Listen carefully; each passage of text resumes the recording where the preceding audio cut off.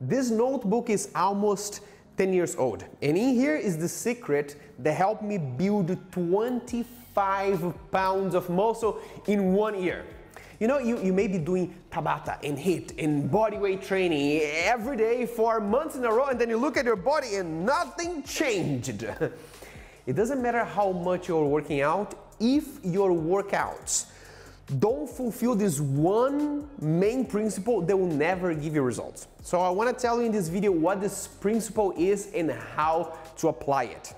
And you want to stick with me until the end, because at the end I'm going to tell you a result even more unbelievable than that I achieved through this principle. I learned this when I started strength training in the gym, although this works for running, for endurance, for stamina and all that. But when I started in the gym, I was training with this guy that he told me this story of muscle confusion. Have heard that? That you need to change your workouts and your exercise all the time to confuse your muscle. Apparently that was a good thing. But then I asked the guy, all right, so how long does it take until I start seeing results in my body? And the guy says, it takes long, man. I'm doing this for like 6 years and I haven't seen much. And then I said, maybe your muscles are too confused. Probably it's not a good technique. And then I started working out with another guy, who was this big bodybuilder. And he told me the story of Milo of Croton. It goes like this.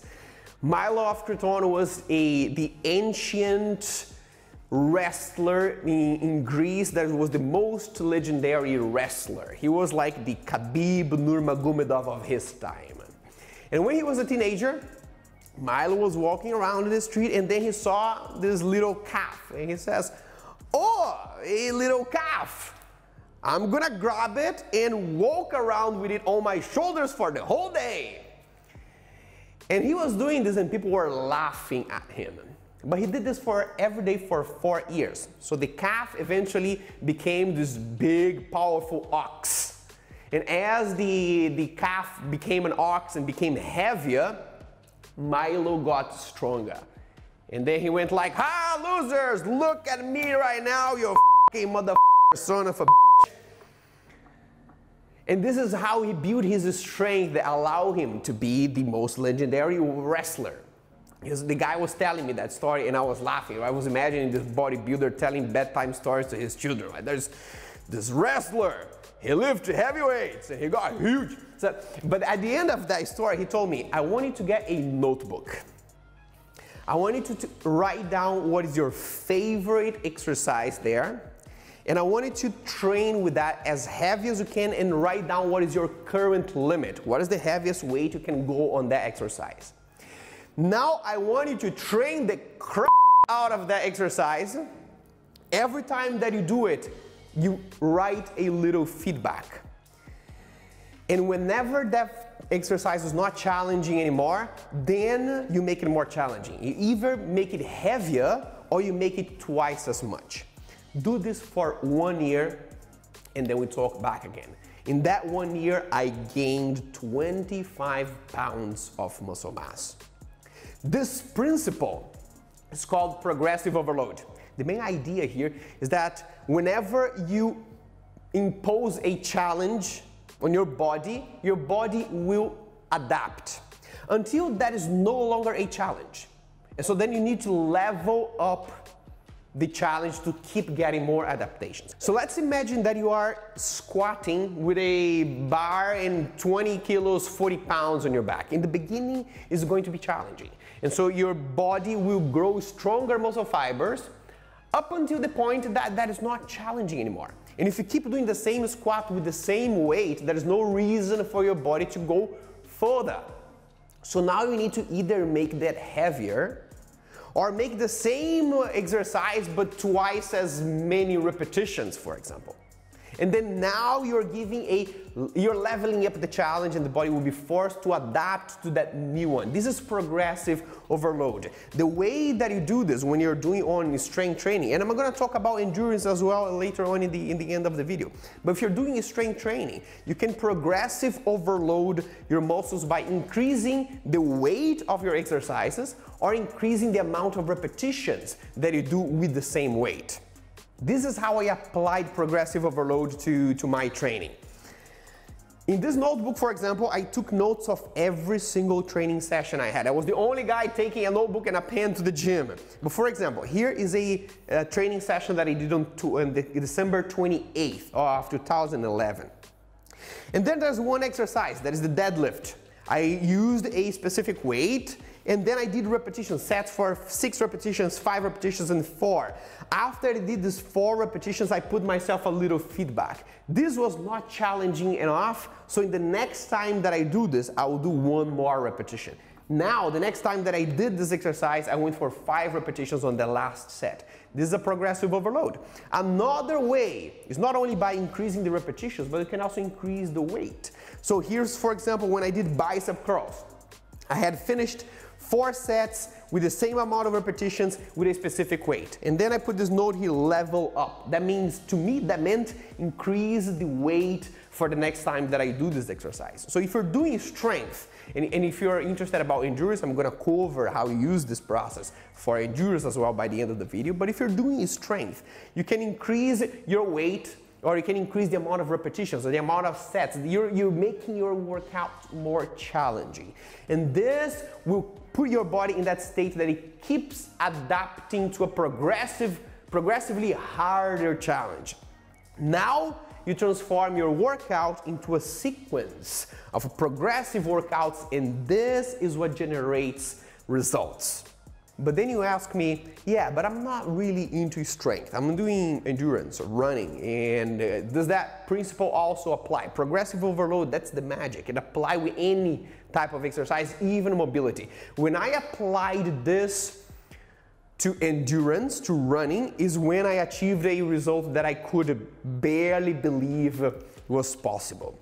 It was a mix of endurance and mindset, and this is how it happened. Back in 2015, I was in the house of a friend of mine. He was this big Ukrainian guy called Andy, and Andy arrived home, and I was in the living room, and he was scratched, you know, all dirty, and he stood at the living room of his house, and he was looking at his hands. He had this powerful pose he was communicating so much energy that I asked, Andy, what did you do? Like, you're looking so powerful. He said, man, I just finished the Viper Challenge. It's an obstacle circuit race. You run 21 kilometers in the middle of the woods, and then you have obstacles, like a Spartan race. You need to climb things and carry things over your head and crawl under barbed wire, and now I feel I'm a superhero. There was so much power in that pose that I decided that I wanted to do the same. I had never trained running in my life back then. And then everything that I did was, I got myself a pair of shoes and a notebook. And I was running in Kuala Lumpur from the Mind Valley office to the Petronas Towers 2 to 3 times a week. And I was timing it. And my only goal was, I would take notes of my total time. The next time that I run, I will make this 5 seconds shorter, a little bit faster. That was my whole principle of training. I trained for a couple of months, and then I went to the race. It was on a Saturday. There were 11,000 people running that day. And I wasn't even caring about how many people were there, because everything that I had in my mind was the mindset, every step I'm gonna try to make it a little bit better. That's the progressive overload type of mindset. When we started running all this, it was 6 a.m. You could see all these stars still because it was still dark, and you run in the middle of the woods, and so there are holes and rocks, and people are falling on top of each other because everything is dark. And then at some point, I was running in the middle of the forest, and I couldn't see anyone in front of me, I couldn't see anyone behind me. When I reached one obstacle, there was the rope climbing, there was the staff member there, and he told me, hey, you are the 3rd runner to arrive here. And then I thought, this guy must be lying. Probably they tell this to everyone because it makes them run faster, right? And that motivated me, it worked. So I finished that and I started running faster. A few obstacles later, when I reached the barbed wire that you need to crawl under, I meet this guy, this Indian guy, this very big guy, and he was struggling under the barbed wire. And I thought, if it was true that I was the 3rd one, maybe the guy is the 2nd. And we helped each other to go through the obstacle. After the obstacle, there was a station with water and banana. The guy stopped to get some. Everything I wanted at that time was to drink some water and eat a little bit of carbs. But in my mind, I had the progressive overload mindset. I'll try to make my race a little bit faster, a little bit better. So I kept running and I passed the guy.